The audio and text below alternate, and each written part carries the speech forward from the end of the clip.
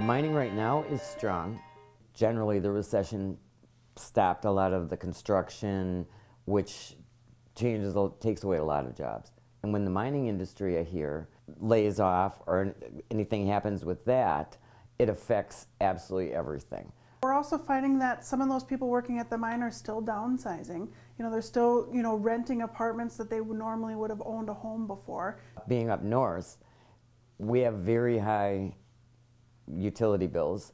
The people have a choice. They have children or just them in the home, and you're getting a high heating bill, a high electric bill, and your decision is, do we eat and stay warm and make the house payment, or do we skip the payment this month? A lot of the clients that we're seeing are working, 2 part-time jobs or a part-time and a full-time job, or going to school and having to work part-time just till they can get that skill set built up to get in a more affordable wage. The wages are tough. Like I said, if you work in the mines or you have certain jobs, they're doing fine.